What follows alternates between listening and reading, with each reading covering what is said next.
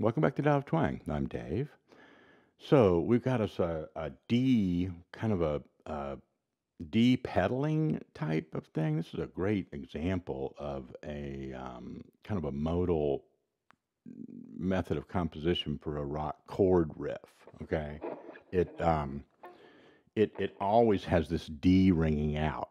I don't really worry about the high E string here on this D chord. It's more like a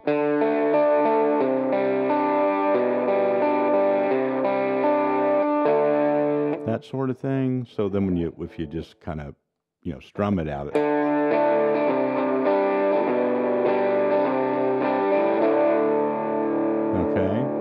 And it's just cool. It's a really rich, sound, and the guitar just seems to be made to do that in the key of D. And there's a lot of classic songs that feature that. So it's a great one to jam over. There's no other chords or anything in that intro that I just played. It's just that riff, and that walking part kind of implies this progression.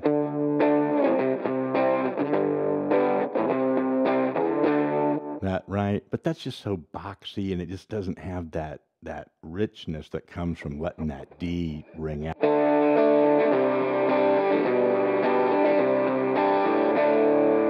Okay, so that's what's going on with the rhythm.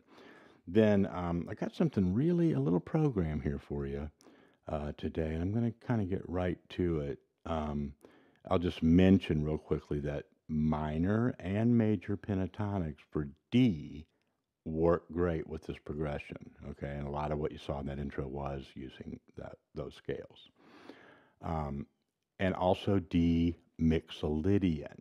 Okay, the flatted seventh in that D mixolydian is a C natural. So you gotta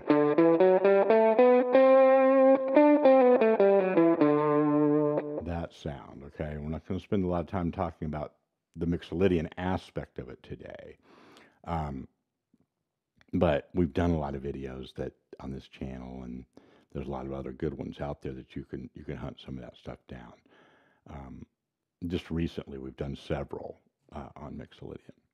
So whatever you've got going on, you're going to be able to improvise over this. So just hang in there a second. But what was really going on in that intro was I was trying to kind of do some, not get going too fast and stuff on some of it, and really do sort of a systemized approach to chord tone targeting. And it was real subtle. It wasn't something where I was doing all these licks that featured all of these, wild, targeting all these notes in one lick. It was like phrases that lasted for 8 or 16 measures, several times, or a few times around the progression, where I would really use the root D note, the root of the D chord, as the center, or the beginning and the ending points of the licks. And then I would switch to using the third as the kind of home base for it. And then the fifth. It wasn't very noticeable, probably just watching it, but if you go back and watch it, now that I've said that, hopefully that will stand out to you. So it's sort of like this. I'll just play some kind of a simple material, but demonstrating what I just said about those target tones. And then we'll talk about what they are. And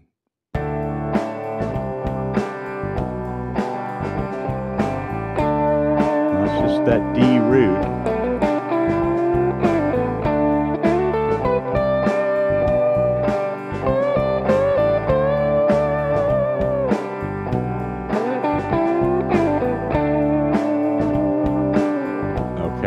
Then the third.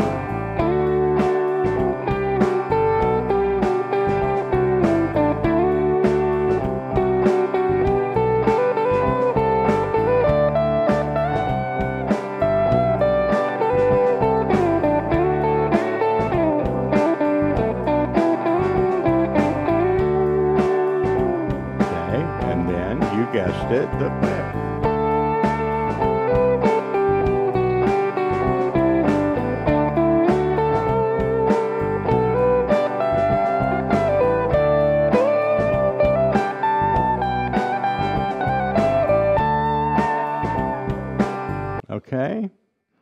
So, you know, really slowed down and not just slowed down, but just kind of, really, I'm really just keeping myself on task there, right?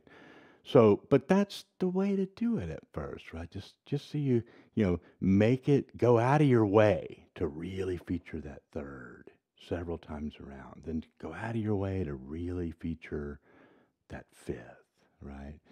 Then let yourself go and just kind of let that muscle memory take over and see how it all fits into things that you're already doing with your pentatonics and stuff, right? So a good place to do that, especially with respect to the minor pentatonic on the 10th fret, is right there. And if we get a triad, which is how we locate the root, the third, and the fifth, okay, we get, okay, so that's D is the root, root, third, fifth, I'm sorry, root, 2, 3. What I played made sense. What I said did not. You can just count up that Mixolydian scale.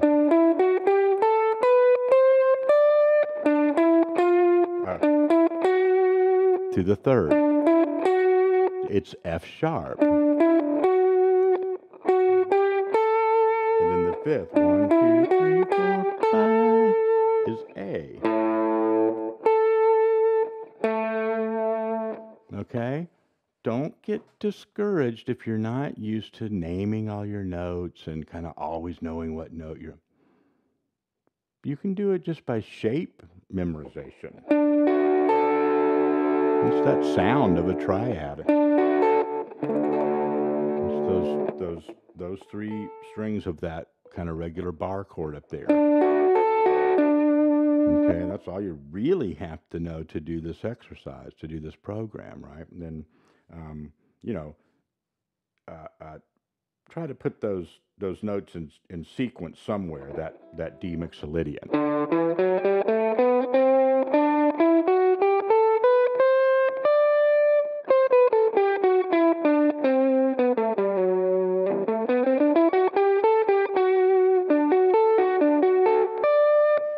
That's a lot. There's a lot of components there. I just mentioned several things that are all important parts of playing guitar, but you don't know them all at once. That's okay. But once this approach will help, all that stuff start coming together and coming into view in a way that makes relational sense, right? Not just, well, I did the caged method, then I did this method, then I did the. Those are all great, but it's all got to be integrated, right? It's just different ways of sneaking up on the same herd of cattle, basically, right? So, one more little demonstration of this, and then I'll kind of let myself go a little bit at the end, and that's what I want you to do, right? Root, root, root, bass stuff, third, third, third, bass stuff, fifth, fifth, and then just kind of have fun after that, right? Let me know how this works out for you, okay? I'll talk to you next time.